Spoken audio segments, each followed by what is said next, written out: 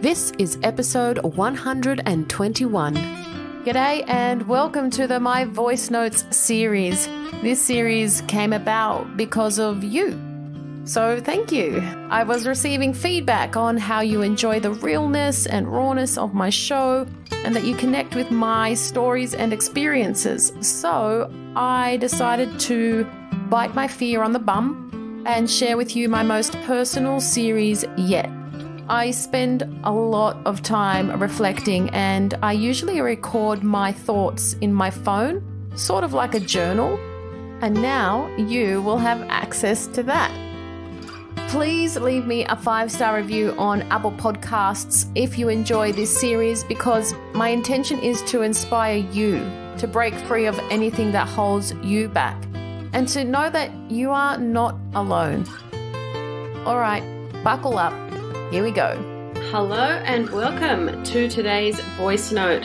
Today we're talking about stress and something that I call stress stacking, where you stack one type of stress on top of the other, whether that is an emotional stress, a mental stress, or a physical stress. They are all stress. And what I would love for you guys to think about this week is, are you stacking stress unconsciously? And the reason I'm bringing this up is because this is the way that I have gotten conditions, injuries, illnesses. When I think back and I reflect back, it's always because I have stacked stress on top of stress on top of stress. And I have a very, very sensitive body that loves to communicate stress. And the good thing about having a body that communicates stress to you straight away is that you have the opportunity to do something about it right away instead of letting it fester inside your body. And that is even worse. So if you are a stress stacker and you don't do anything about the stress and you leave it lingering inside your body, then it will just manifest later in life into some sort of a condition or stiffness or tightness or anger or sadness, negative emotions, potentially an illness or a disease or an injury or pains and aches of some kind. Your body always keeps score. It always keeps score of everything that you go through, everything that you experience, and it's really important to be mindful of the environment that your body is living in and if you may potentially be polluting that environment. So what I wanted to do today was to give you some ways to help relieve stress, because we always need that reminder of what to do when we're stressed, because we always believe that that's how life is and I've just got to deal with it. No, that's a choice. Don't deal with it like that. Deal with it in better ways. And some ways are, 1, physical activity. This morning I had 2 personal training sessions and 2 different women. One, she is in her 60s and she doesn't want to age unwell. So we've been training together for many years and she is just such a superstar. She's so motivating. She's strong. She's fit. And, even at her age, she still has friends and people that comment that, why are you exercising so much? You're crazy. And it's just like, learn to normalize physical activity and praise people for doing that and use them as a role model instead. The other lady that we had today, she's in pain. Her hips ache and she is focusing her training session with me on a yoga style personal training session where we will work on opening up the hips and releasing the pain and calming her mind. And this physical activity, she's she's a mum, she's a grandma, she has her own business, she's super busy. So stacking stress on top of stress. It's so hard to say those two words.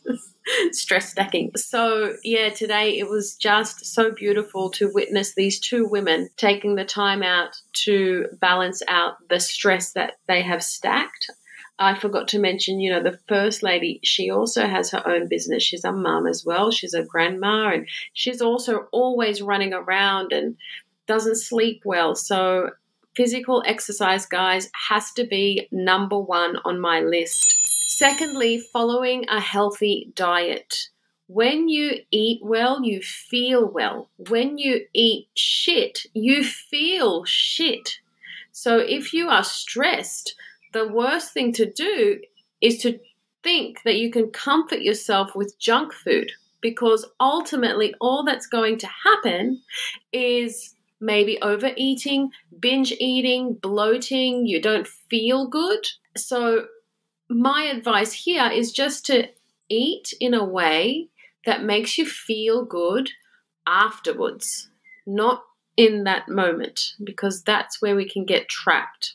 So if you minimize your intake of processed foods and beverages and eating more whole foods such as veggies, fruit, beans, fish, nuts, seeds, like a Mediterranean type of diet, it ensures that your body is properly nourished.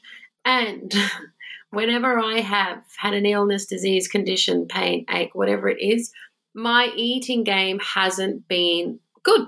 I'm happy to admit that.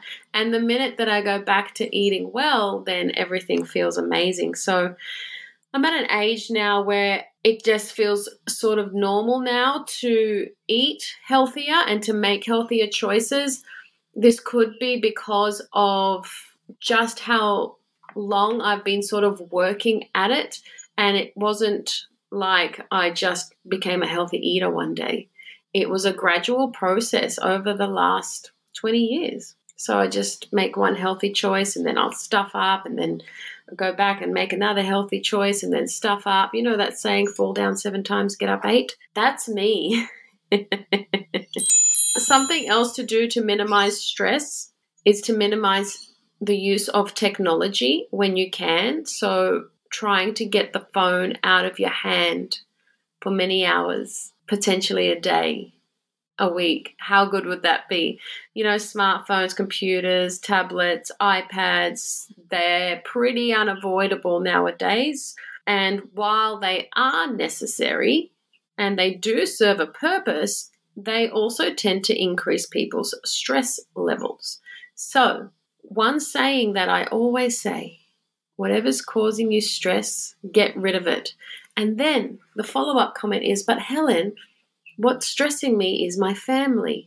Get rid of them, but not like chuck them in the bin, but minimize your time with family or friends that suck you dry. They take all your beautiful energy away. Minimize your time with the thing that is causing you stress or the person that is causing you stress. Just cut them off if you can. If it's unavoidable and you have to see people that you don't feel nourished by, then just do everything you can to protect yourself.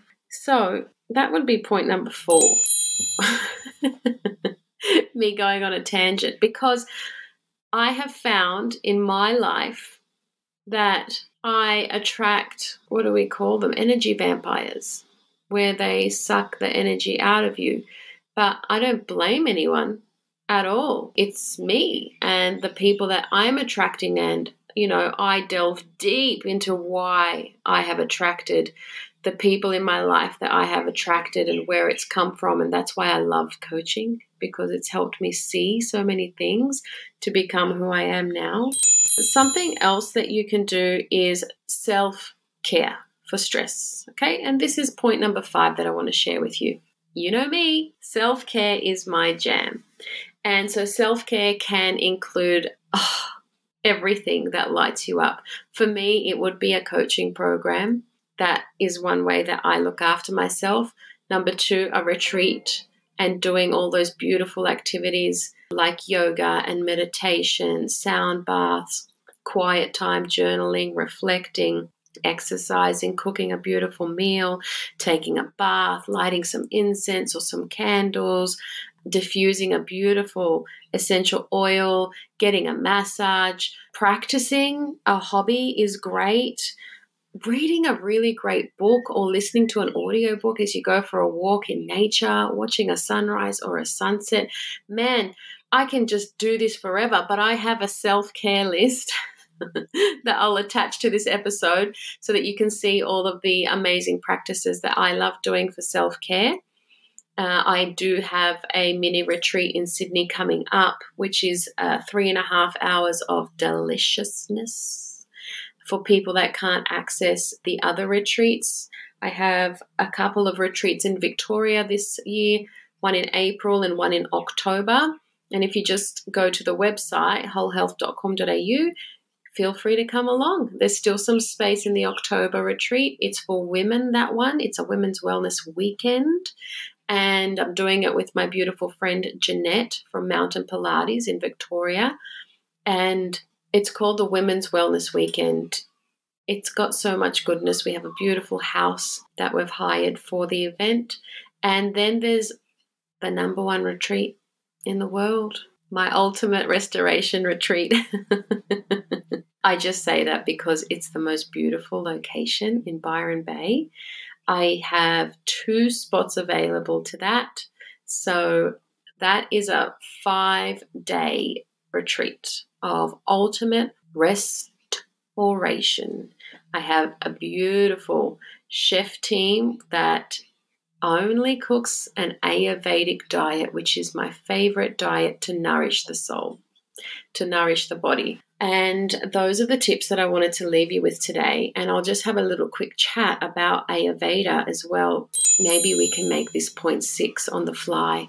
Speak to a holistic practitioner like an Ayurvedic doctor or a naturopath.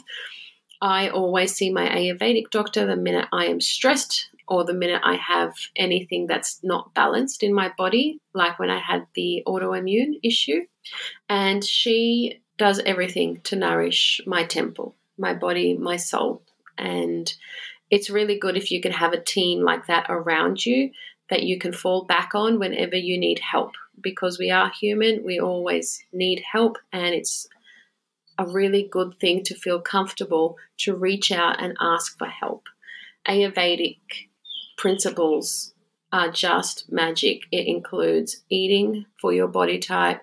There's amazing Ayurvedic treatments that you can do for your physical body, which will ultimately transfer to your internal health and your mindset. And they just have this beautiful way of living, which I just absolutely love. And yoga is part of that, and meditation. So if you haven't got these practices in your life yet and you're a stressful person, start there. The first thing that I did was I've been meditating a long time, unintentionally. Just as a little girl, I would just sit in silence, and I think that's been my saving grace.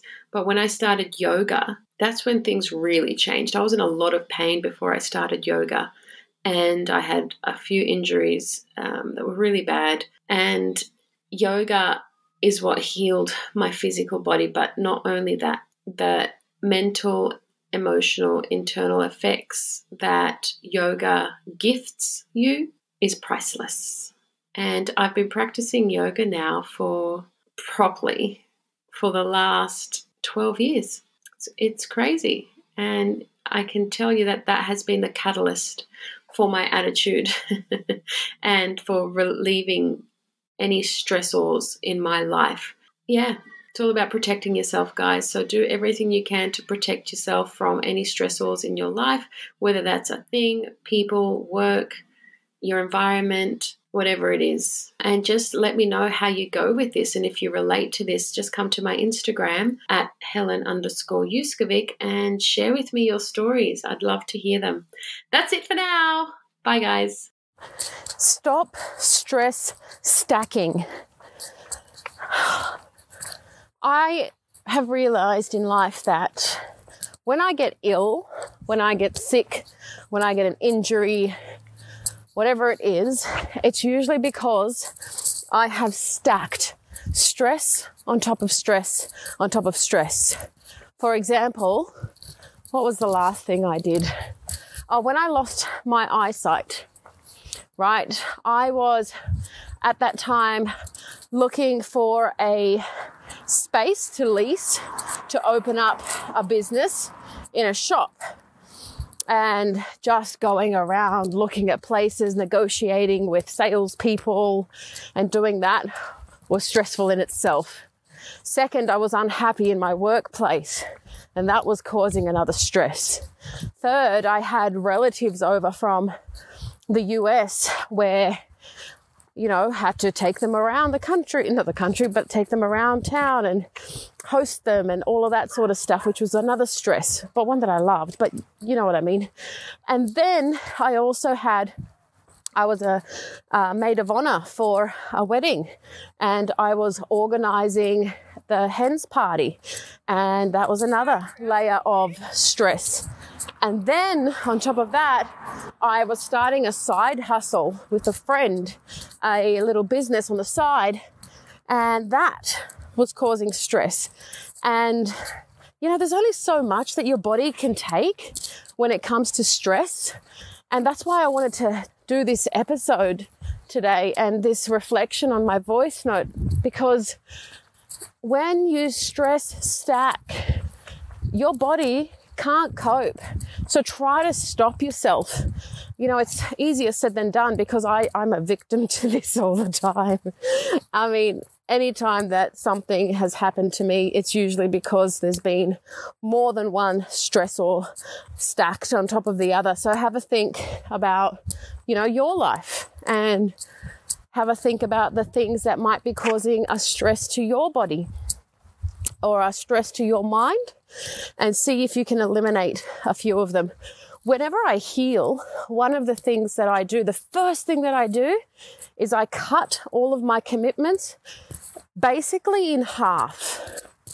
And that straight away eliminates 50% of my stress because then I have that time to spend to heal.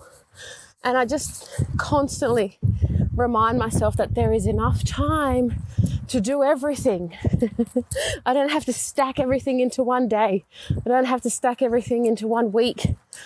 And this is just a constant battle of mine, but I have a beautiful team around me, and I have a beautiful assistant that helps me organize my calendar, who ensures that I have white space in my calendar most days.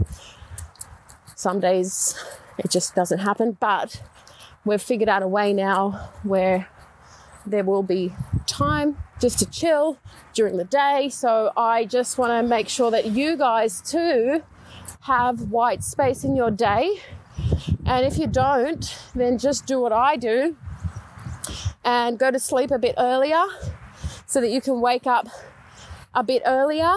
And then that way you can spend an extra hour in the morning super early, and you can spend that time by yourself, for yourself, doing whatever it is that you want to do, and just taking your sweet ass time. I love that time when everyone is still asleep and I'm up. It's just the best time to be alive. Anyway, that's it for now. Have a think and have a little reflection yourself on the potential of stress stacking in your life. And then maybe even think back to times where you got ill or times when you got injured, and see if you had any stress stacked on top of each other. And I'd love to hear it. Just go onto my Instagram page, Helen_Yuskovic, and let me know. Bye. Thank you times infinity for spending time with me. It really means a lot. Putting yourself first will really help escalate your goals, your dreams, and I love being on the journey with you. So make sure you come and tell me on my Instagram at Whole Health, which is HOLE _health and comment below this podcast photo to share your thoughts on my show today. And if you enjoyed it, please leave me a 5-star review on iTunes or Spotify so that I can keep bringing amazing value to you. I'm sending you truckloads of love, power, and joy. Bye for now.